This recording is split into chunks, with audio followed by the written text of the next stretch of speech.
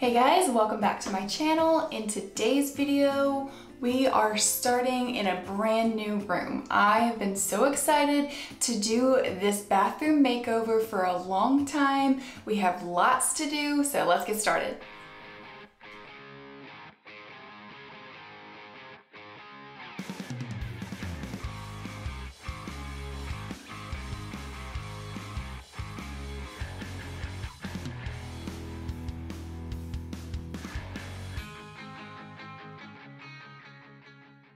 Okay, here is the bathroom that we are working with. If you remember when I did the floors in the hallway makeover, I already started kind of pulling this up and discovered that it had this cement board underneath it. So we're going to be doing new floors, definitely new sink and countertop. I'm still brainstorming about these cabinets, if we could somehow get some more storage or some better storage. We will get a new light, the mirror will have something, and probably some kind of accent wall. I don't know, we're just gonna be changing tons of stuff in here just to make it look much more updated. But the very first thing that I wanna get done in here is to get these floors pulled up. So in order to do that, we need to take off the baseboards and the door stopper so we can get the floors up.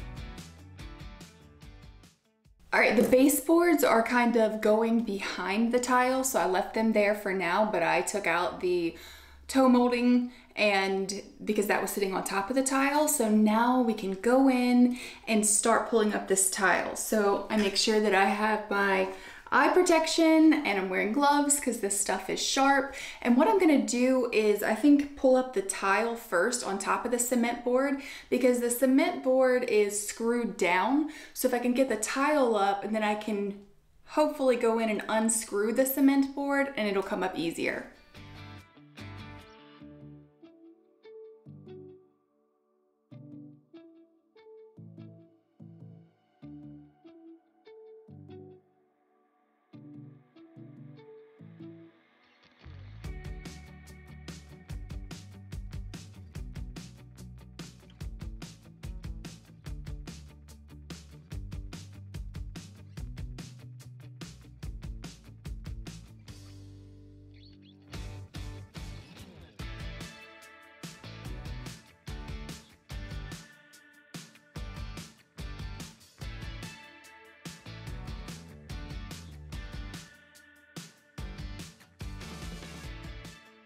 So I did a lot of research trying to find some technique that would make this whole process suck less than actually having to chisel out the tiles, but they pretty much all were the same and tons of work, short of renting a machine, which I didn't want to do for such a small area.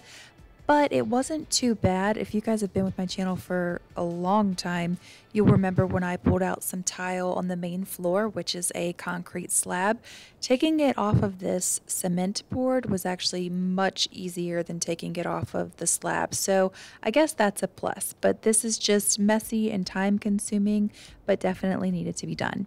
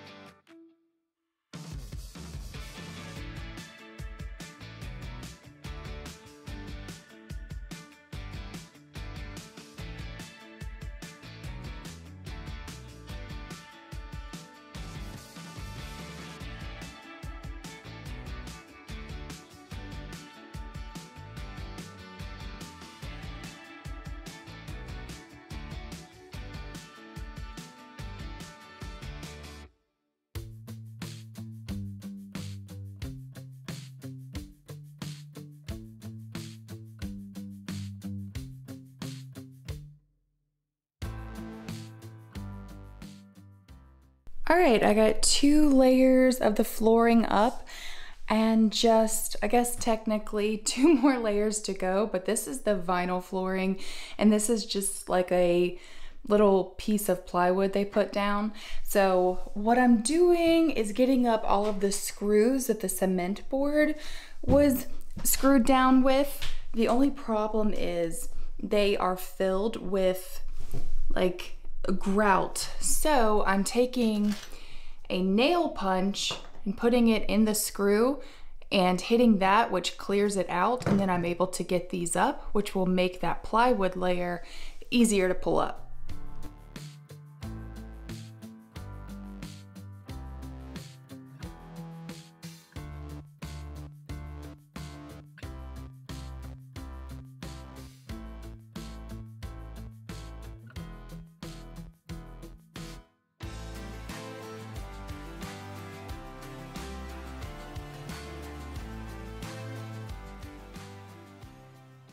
All right, I think it's time to take the toilet out.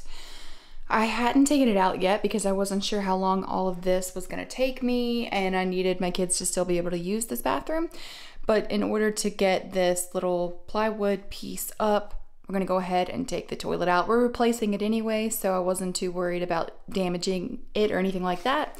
So let's get this out. The first thing that I did was turn off the water to the toilet, and then I am going to disconnect this hose that goes to the toilet because we won't be able to pull it away from the wall. Ask me how I know this. And then I'm taking the top tank off because I didn't want to wasn't sure if I could carry the toilet in one piece all the way down the stairs, but I dumped the water into the sink to get rid of it so it didn't spill everywhere. And then I was able to just undo the bottom bolts and lift it up. And then after that, the toilet was gone and I could pull up all of this plywood really easily.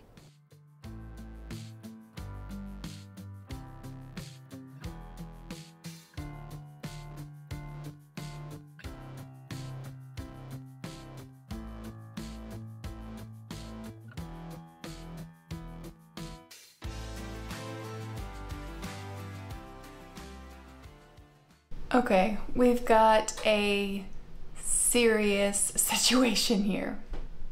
I'm just being dramatic because I don't feel like fixing this, but when I pulled up the subfloor, the little 1/4 inch, I found all of this water damage, and as I started hitting on it, it started breaking away. Now, I think I got, like, that's most of pretty much all the soft spots. Now, it was definitely like the wax ring that went around there had failed. The toilet was leaking for who knows how long. So I got a board and I'm just going to cut out a strip right here and replace it. We'll reinforce it probably with some studs, and then that will make it nice and strong for when we put in our new toilet.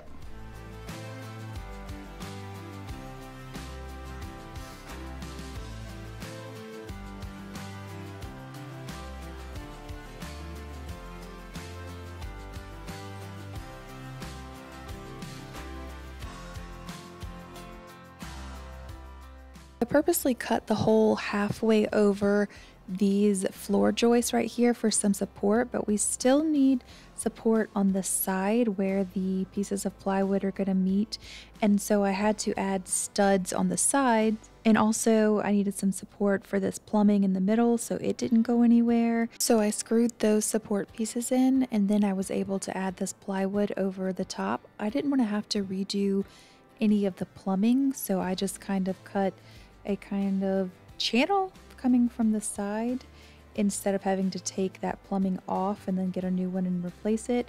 And then I was able to put the extra piece that I had cut out back and screwed everything down, and it should be nice and solid and ready to hold the weight of the toilet.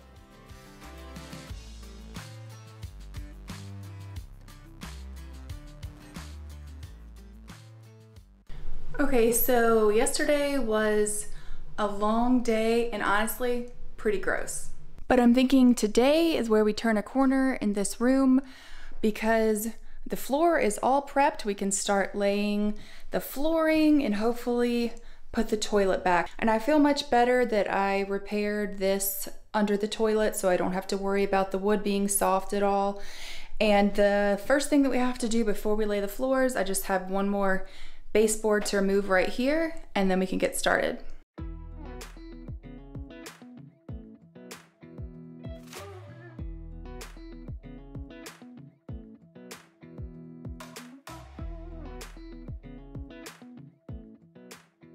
Okay, this project is just not going how I thought it was gonna go. I don't have enough flooring. I thought that I did, and of course I have to order it, but I'm like a few boards short. So I guess I'm just gonna lay the boards that I have, go ahead and get those taken care of. I ordered some more, but they won't be here for like 5 days. So that'll probably be next week's video that I'll be finishing that up. So I guess I will just do what I can with what I have.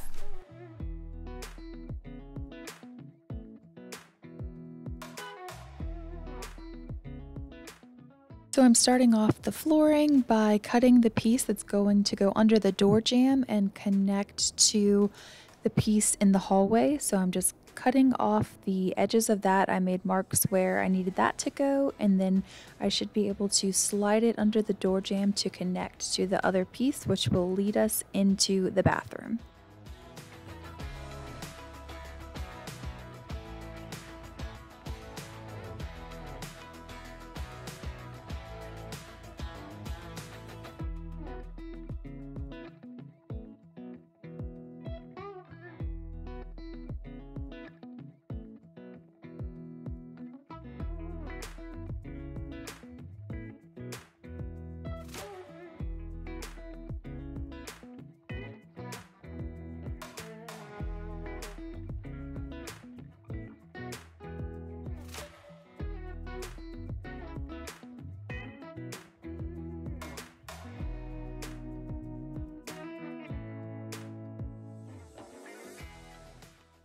Okay, so this piece needs to go obviously right here, but then it needs to wrap around this corner.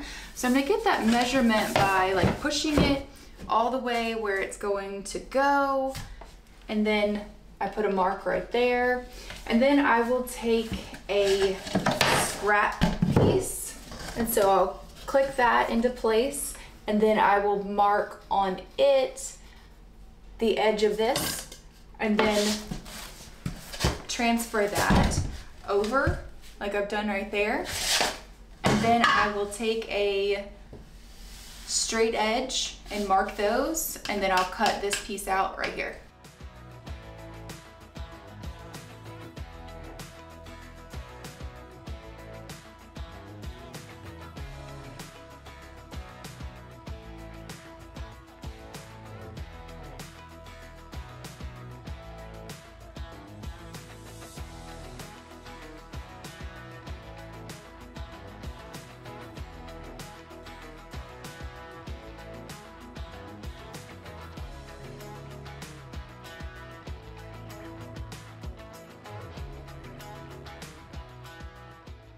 For this piece, it needs to go like this with this edge out.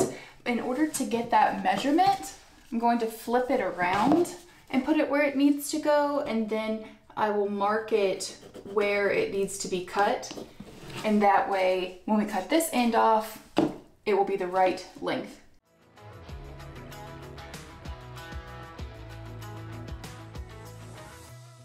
One of the reasons that I feel pretty comfortable about using this flooring in the bathroom is it is water resistant, but I am also using this moisture resistant underlayment just in case any water does get under the flooring. This will help to protect the subfloor because we do not want any more gross water damage that we have to take care of. About the situation, like we're stuck inside a game. Time to get out of this circle, yeah, we both carry a scar.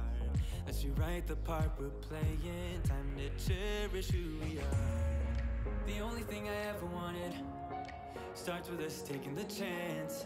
Not like anything we've done before, yeah.